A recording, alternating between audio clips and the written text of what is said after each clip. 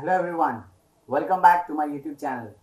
So in this video I will share you something about the shelf toolbox in the Autodesk Maya, how you can use it and how you can get the benefit from the shelf, or how you can create the shortcuts as well. So this will make your work easy. So let's look into it how to do it. So this is the Maya software, Maya interface you see. This is the viewport and we'll talk about the shelf. So see, these all are the shelves. This is the shelf toolbox and you see all the shelves here. Curves, surfaces, polymodeling, sculpting, rigging, animation, rendering. These are all the shelves. So what are they used for? To create the shortcuts. So all these things you see here are already there in the menus.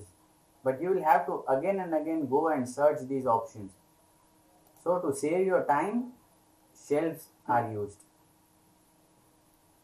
And you see the custom tab here. This is the custom shelf where you can put your own shortcuts, whatever you feel the options you are most using. So rather than going again and again into the menus, sub menus, you just create a shortcut here in the shelf. So how to create it now? Let's just see. You see this icon on the left side of the shelf toolbox. That is the settings icon. Just click on that and the shelf editor, second option. Now a window will open in which you will see left hand side and right hand side. So the left hand side will show all the shelves. Whatever shelves you see here, those all the shelves will be seen on the left hand side. On the right hand side will be the content which is there inside that particular shelf, which is selected. So suppose if I selected custom here, this is the custom, and here you will see whatever shortcuts are there in the custom shelf.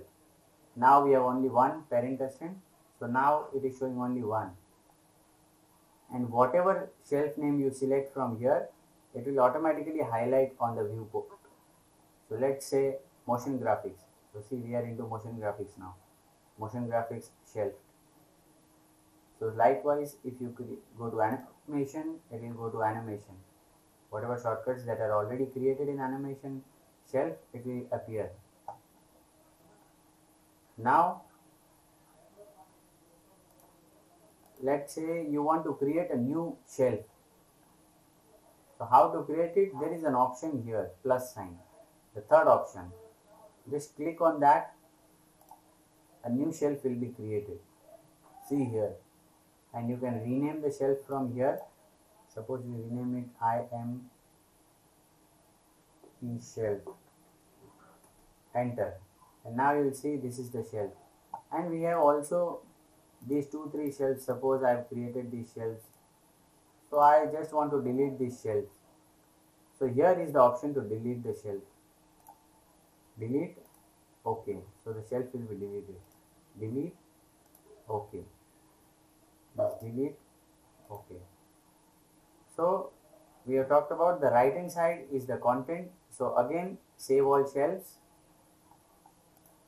If you go to this shelf, and now if you want to add certain shortcuts, suppose you want to add outliner. So just select control, press control and shift together and then click on that particular option which you want the shortcut to be created. So I click on outliner. See, the outliner will appear here. So either you go here like Windows outliner will open, or you now click on this outliner will open. So this is just amazing, like using and saving your time to just run into menus again and again. So this is how you create a shortcut. Again, you can also delete these as well from the same shelf editor. Go here, go on the right hand side, this is outliner. If you want to delete it, just click on delete and save all shelves. So you will be able to delete it. You can delete the shelf as well. I'll just delete the shelf, delete, OK, save all shelves. So now, so this is how you use the shelf toolbox for your convenience, for saving your time and increasing your productivity. So that's all about this video. I'll see you in the next video. Till then, take care and God bless.